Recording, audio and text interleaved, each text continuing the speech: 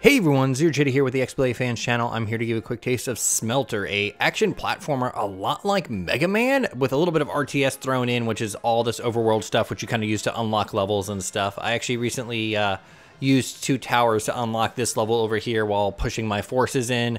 All that stuff's on the top. You get your like normal currency on the upper left, your like area specific currencies, which I've unlocked this area here.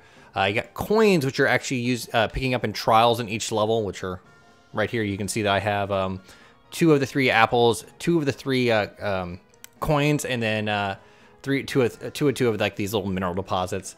And then of course I got my troops and all that kind of stuff at the upper right. But we're actually gonna go to this level here, which I haven't started yet, and it should unlock this other area and maybe give me a new sort of set of armor. But yeah, this RTS stuff is fine. It feels like it might get a little repetitive after a while. I do like that you can easily replay levels, and there's actually this thing over here, the Tower of Trials. If you discover a trial, which, like I said before, unlocks the coins, and you fail it, you don't have to go back to that level to do it. As long as you've activated it, you just go in here and be like, hey, I want to do these, which is a great thing. My biggest complaint about this game is that A is back and B is confirmed. So I'm holding B to go in here. The story is essentially Adam and Eve are in the Garden of Eden. Yes, the Adam and Eve. Adam eats the forbidden fruit.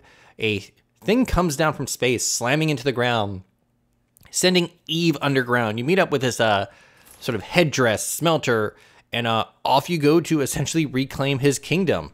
Here I am. Yep, whatever. So this is me here. So this is the basic armor that you kind of start out with. I've got this rock armor. I'm probably not going to see too much of it. We might dodge out of here real quick and see another level. But this game, the way this game kind of works is that you're like cycling through, I'm going to say 3 armors. I have 2 of them. I'm betting I'm going to get the 3rd one here. The first one is the rock one. The second one is a sort of electric one that gives me a really good long jump. And you can cycle through these armors, which is great. I can dash. I can grab. If an enemy is in a certain state, I can grab him to get more health. So the rock has a kick. The electric has a lightning whip. And I'm wondering what this one might be. This one's going to probably be... Ooh, here we go. Perfect. We might get this, play around with it, and then go to a level that I've already beaten just so he can see me, like, mess around. Alright, so what do we got? Alright, so I have to hit B to check the skill tree. Oh, so this is... now I'm just Megaman. I am literally Megaman. I'm 90% sure as well. I can't charge it. I bet you one of the skills is to charge it. Hold on, let's find out. I can't see them quite yet. But yeah, it looks like there's 3. Here are the other elements that I've unlocked. It's like the whip, I got the swipe, and all these other fun stuff. I got a double jump here. This one has essentially what, if I'm recalling right, a shine spark, where you just dash and then like throw yourself. Well, now it's just a shooter. We're gonna go a little bit, and then I'll go back and show you the well, forget you then. I don't care. Once I get enough of these little orbs in the upper left, that bar fills, and if I hit Y, it does a super attack. So far, I haven't really encountered a boss, per se. Nope. I didn't even see that thing on the right. Checkpointing is okay. Sometimes it feels like it pushed back a little far, but nothing terrible. There we go. Gonna get these little currencies. I imagine later on in that RTS section I'll be able to upgrade my what's it called, my my things, my buildings and stuff like that to higher points. I'm just worried that maybe it'll just get a little bit repetitive.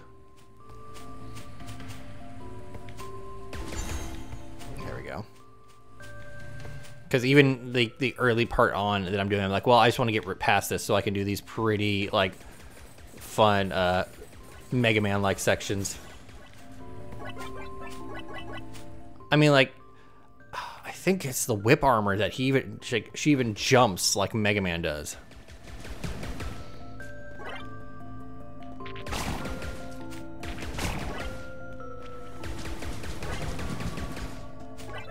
And it's nice, these levels where you get where I have gotten these new abilities. I've even been able to, like, they even give you like 3 abilities, all like or at least the basic abilities. Got it. So if I had the jump ability or the ability to switch through armors, it won't let. I'd be able to get that. Okay, cool. I'm just gonna get in the corner and just. I'm really good. That also looks like water. So I'm almost the Avatar.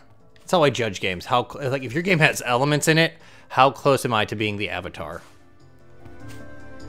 We'll go a little bit further and then we'll leave. Ooh, let's see what the next ability is and then we'll leave.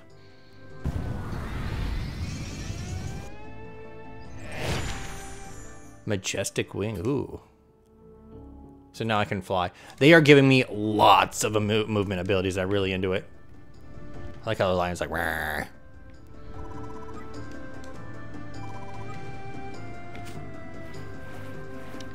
That's an interesting position for the wings. But we're gonna go back to the Rumbly Lands. And then there's these ruins. I'm not 100% what sure they do yet. I do know that they unlock a specific elemental attacks. I keep hitting A, by the way, in the overworld sort of map thing. I am playing on an Xbox One X, and the load times are actually pretty good. Well, we're already going into here. Let's actually go to. So this is my sort of extended area up here. So the way those coins works are these sort of shrines or these forged, and you use the local currency to get them. And then there's these little healing these buff statues. So it looks like I'm heading north this way. What's this altar gonna do? Oh, okay, that's just a teleport. So let's actually head into the first area, and I can kind of show you like the switching between stuff. But I've enjoyed this game so far. Like, the biggest issue I've had is like the RTS stuff as a go-between the pretty fun levels and the weirdness with the B button. But anyways, as you can see, I can switch back and forth. This is my lightning whip. This is my little spinny attack. And then I can switch over here. Got my double jump. Smack people around. Music's good too. I can also grab these falling things. Yeah.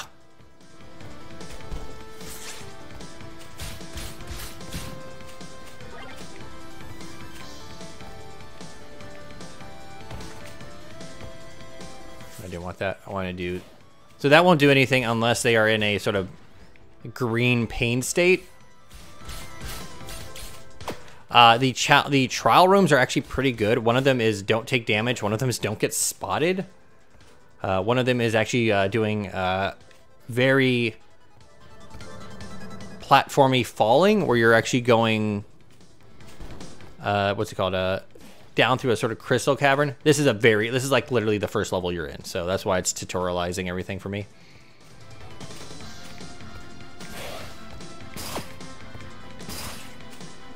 I'm pretty sure it's Shine Spark from Metroid.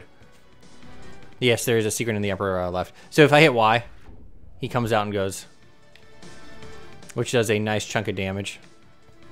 So in this armor, I hold A and I can jump high. Like I said before, they are just literally just layering on the movement abilities, which I love. Oops. Also, if you notice when I double jump, I actually get it actually like makes a platform under me. So like right here, this would be perfect for the shooty arm, but I can actually hold B and take less damage. And if I time it right, I actually will deflect attacks or ranged attacks.